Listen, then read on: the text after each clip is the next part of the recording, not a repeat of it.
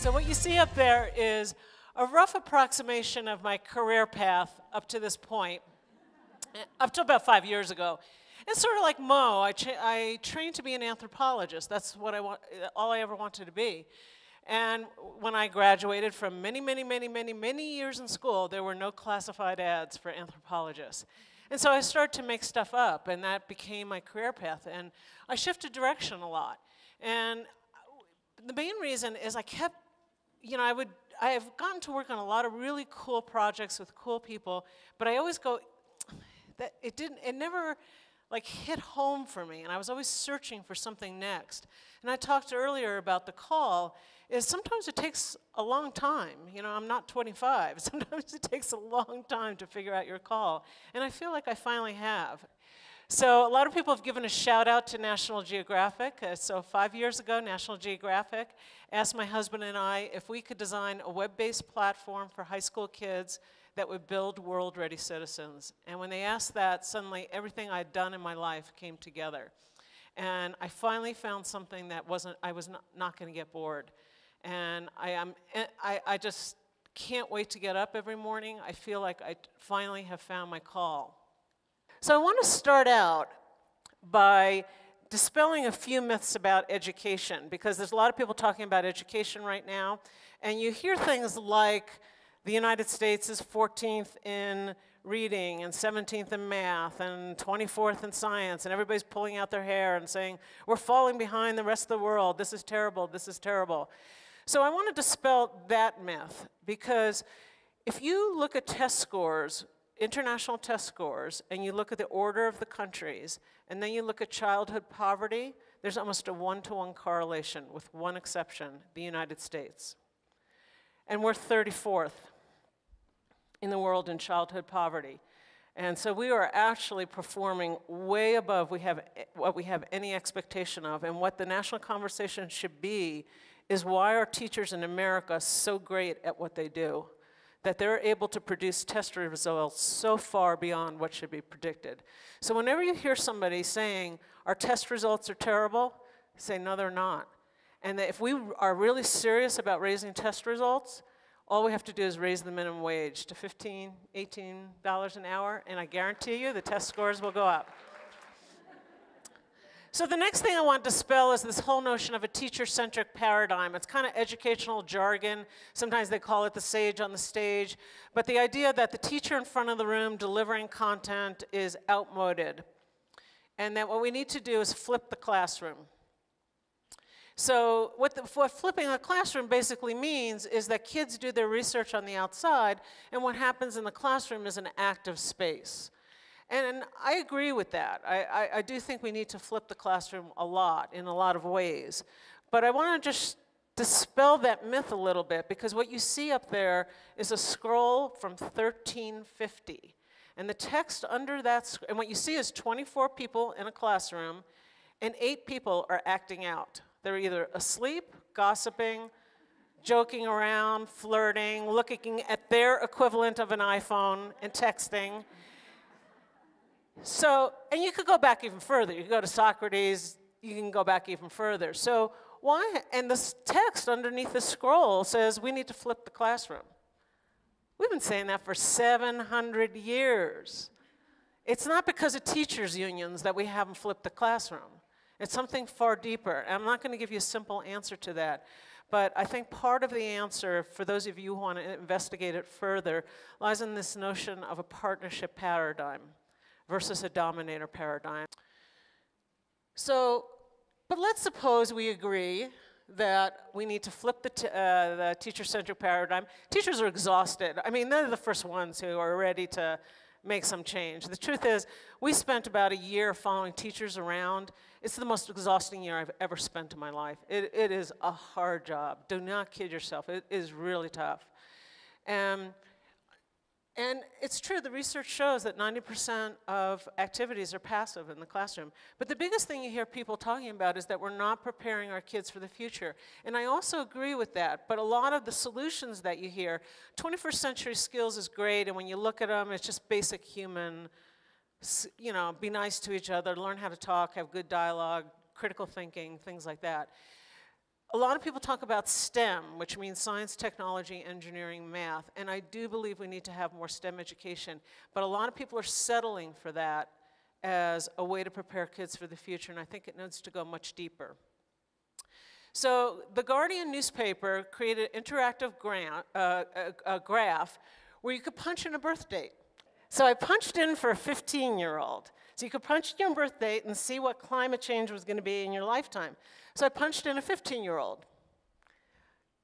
Vaguely ominous.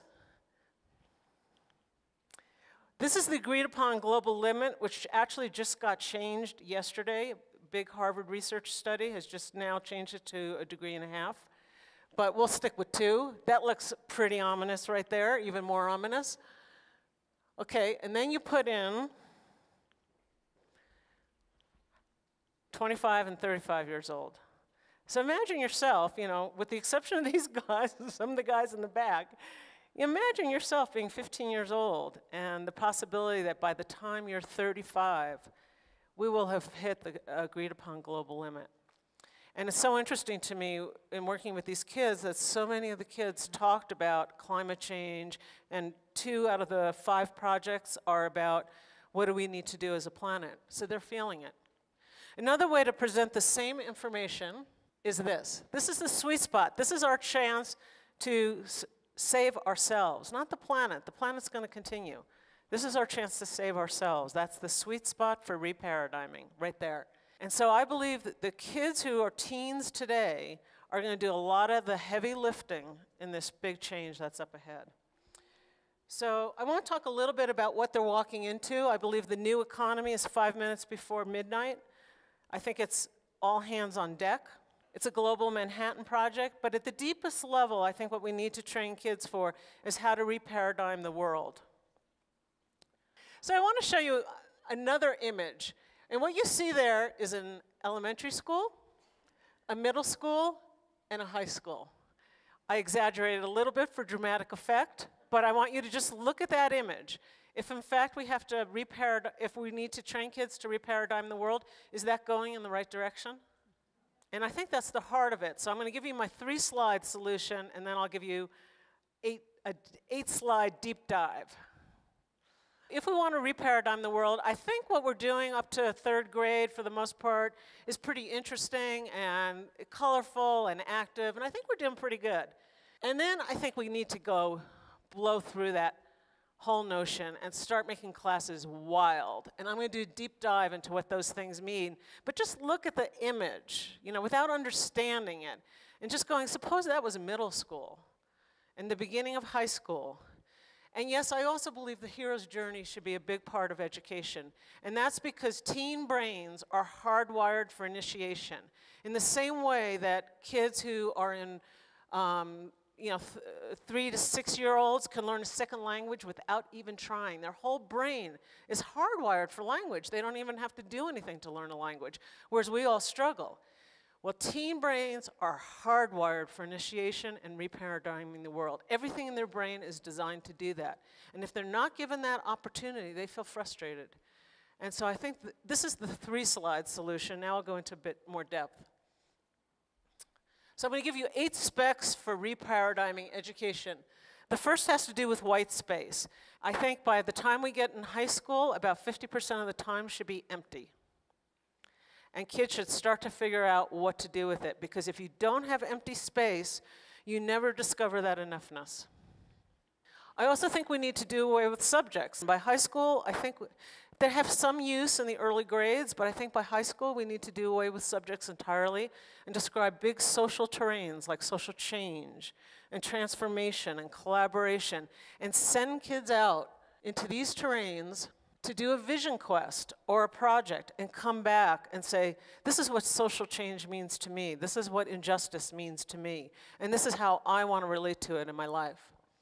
Okay, I won't talk a lot about project space. This is the data on project-based learning is irrefutable. It's the best way to learn and create long-term knowledge because you apply what you know in real-life settings.